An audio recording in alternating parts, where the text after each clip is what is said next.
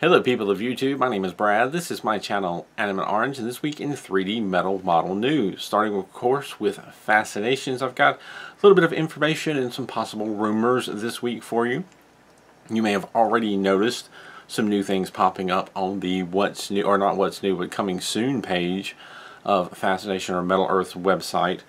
A couple of planes have snuck in there, planes that we've seen previews. What was the beginning of the year during the New York Comic Con. There is the P-40 Warhawk as well as the U-2 Dragon Lady are now listed on the site. But the one that I think a lot of people were waiting for, except for those who are tired of Star Wars, we have the Darth Vader model coming soon. And theoretically, this is a finalized version, though prepare yourself just in case some minor details change between them posting this up and it actually being produced, because that has happened before.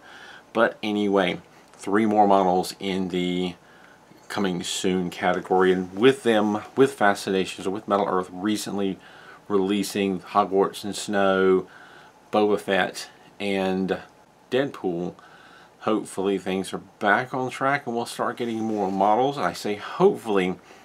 That leads me into the next unconfirmed rumor.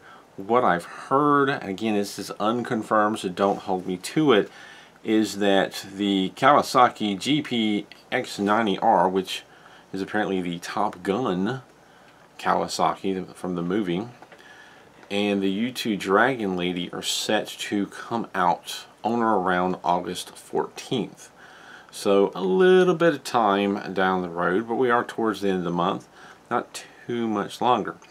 And then the Darth Vader model and the P-40 Warhawk are more set towards the end, 31st of August. So unconfirmed timetable. Don't hold me to that, but that's what I'm hearing. That's what we're thinking, or what I'm hearing is the supposed time frame. I will point out that Metal Earth tends to not give out solid time frames like that because delays happen, and they're frequently outside of anybody's control.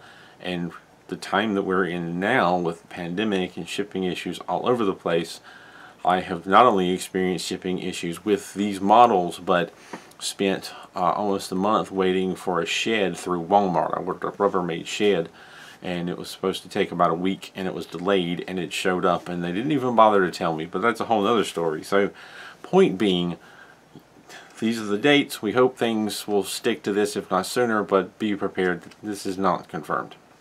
I also heard a little rumor about a model number, a Mandalorian ICX 146. Sorry, I had to double check because I thought I was going to read it wrong. Again, this is unconfirmed, but this model number suggests that one of the models that we're getting for the Mandalorian line of stuff, because there was a blip about that a few newsletters back, is an actual Mandalorian model.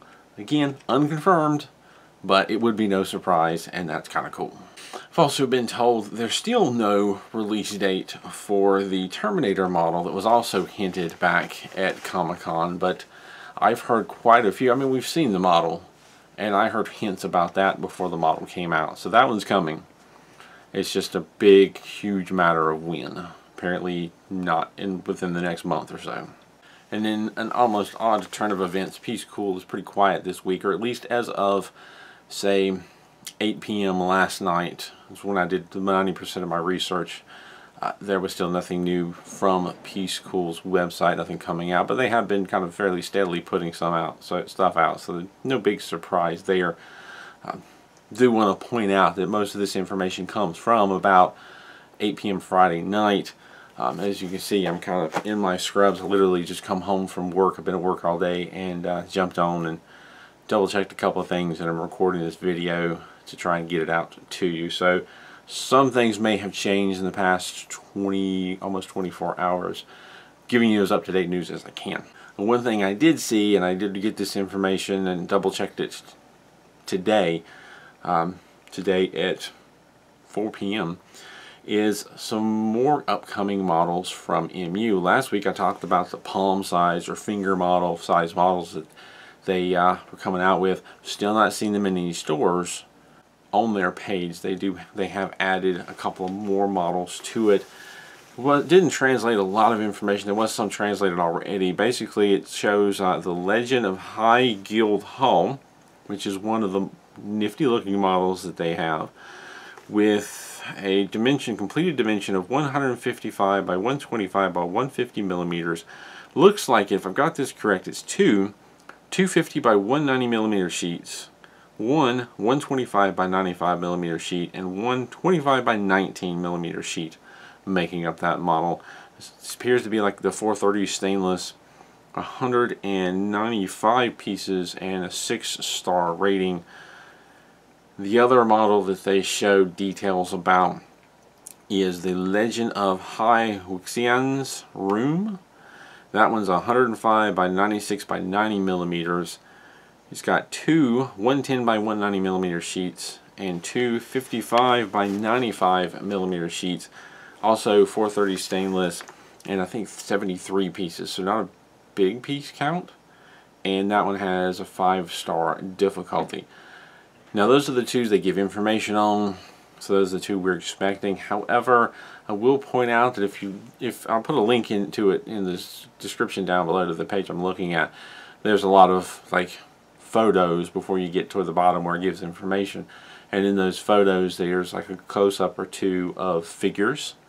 So I'm wondering if they're going to come out with more figures somewhere down the road, kind of like I think Piececool did it. I'm not sure if MU's done that or not, but Piececool did. But they have like little people and little kids and stuff like that kind of in the scenery. So I'm wondering if that's maybe a later thing or if that's just scenery that they have. Kind of a question there. But again, looking around on Aliexpress, I did not see the new MU model finger-sized models, but I did see the Piececool Dragon Gate bookends, the Courtyard House, and the Dragon Gate carps that I talked about very recently.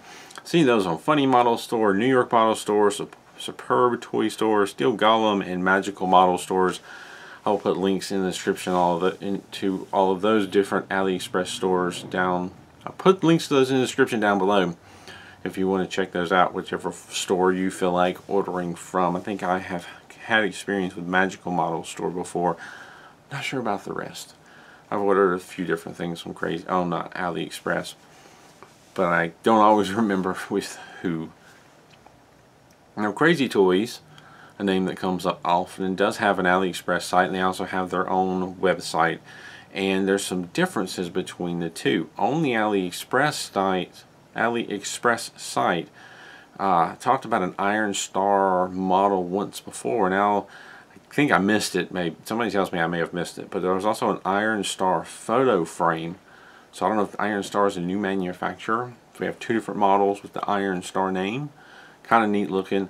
I'll put links to that in the description down below. The Iron Star photo frame, stainless iron, 16 by 11 by 7.5 centimeters completed, multicolor, 4 sheets, 22 by 11 centimeter sheets, 3 out of 5 stars. Again, this is the second of the Star fan or Star. I talked about the Iron Star Twan fan before. This is like another similar named model.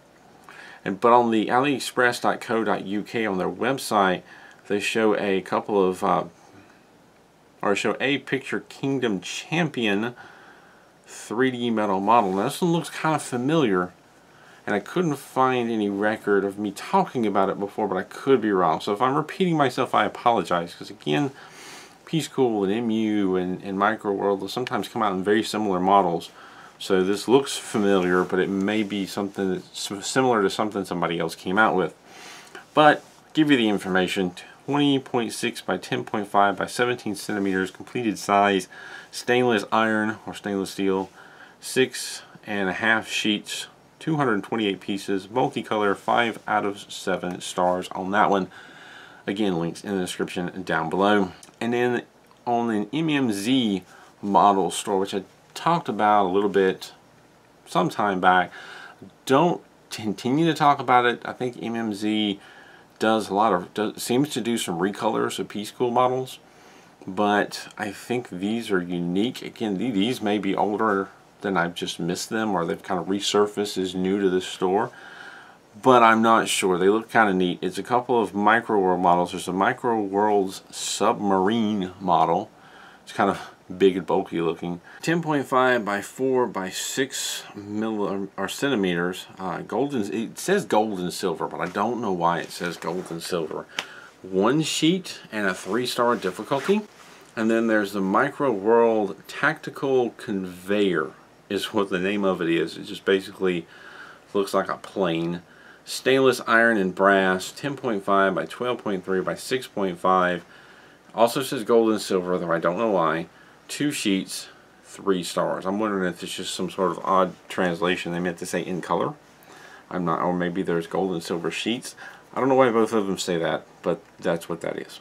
And that's about it for this week as far as new models. There is another Aliexpress store I was recently turned on to, but I just haven't had the time to research and see what they've got. I think they also had these same 2 Microworld models, and there was a couple other models somebody sent me links to, but again, I just haven't had the time to research it and include that in this week's, but I'll try to get more information about this other store next week.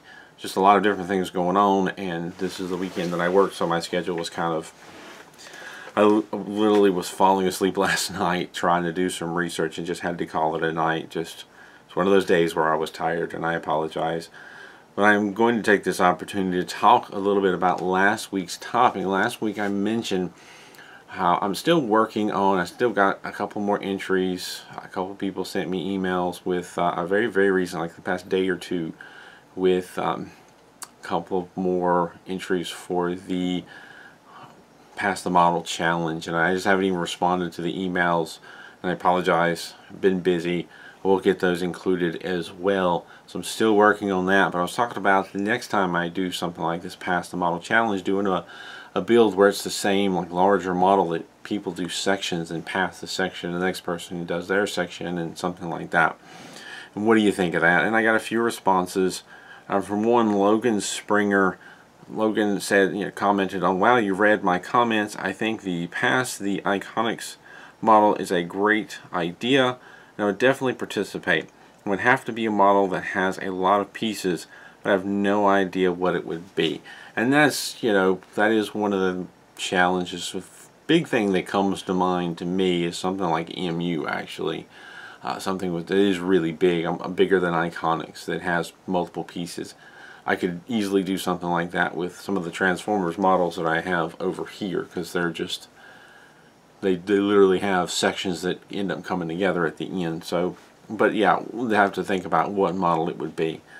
Code Wookie, of course, I like that idea. I think it might be a good idea to figure out how many people are up for participating first, and then decide on the model to do, as the number of participants might help determine how big of a model to do. Also, maybe we should do something silly like a snap to cut between the parts as received. And that's not a bad idea. I appreciate that. Oh, excuse me. Starting a new page. To cut between the parts as received to what we are going to pass on to the next builder. Bonus points if there can be a flash at the same time as the snap. As long as nothing turns to dust, I think that would be an excellent idea. So thank you, Code Wookie, for that.